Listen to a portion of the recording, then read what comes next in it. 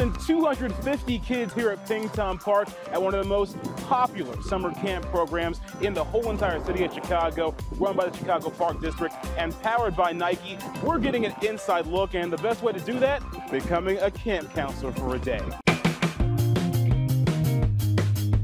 A lot of parents, their thought process when school's out is like, what am I going to do with my kids all this time? Right. It's a great thing for them, right? Hey, and it's a great thing to be universal. So not just here in the South Loop area, but across the city. We are easily accessible in every corner of the city.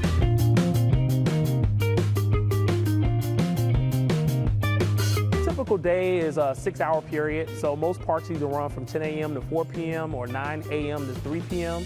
But as we talked earlier with the park supervisor, there is early bird where you can drop your kid off as early as 8 a.m. and there's late camp where you can pick them up as late as 6 p.m. So it's perfect for a working family. Hey, there we go. Let's go. Last pick got to be the best pick. Come on now, come on.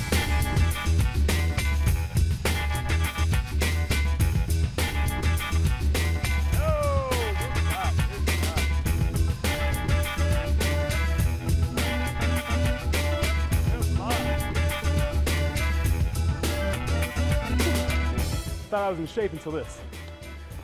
This is crazy.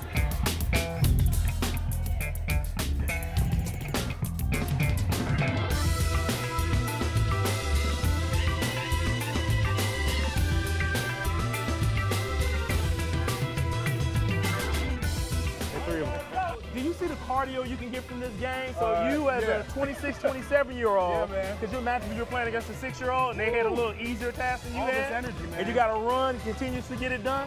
So we're literally tricking kids into working out, right? And to keep them getting their cardiovascular systems up and having fun. If you look, the game is all inclusive. You're including everybody. We got the Nike swoosh here. Big company here helping you guys out. Tell me a little bit about their involvement. They help with our trainings. They trained all these seasonal rec leaders across the city, so they really put their foot and put their money where their mouth is. They really helped out a lot. I see it all throughout the area, from the counselors to the kids on down. So it's a great thing to communicate. As they grow up, they're getting that idea in their head really early. So that's a really good thing. Definitely, definitely, definitely. They have, and this doesn't matter with just age and ethnicities. It's about the younger kids being able to look up to find out, you know, maybe this team is someone that I can look at as a role model.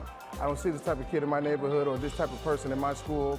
I can, you know, build their relationship and maybe we can move forward. I'll come back here next summer and hopefully we can build this friendship and hopefully I can work here one day just like you.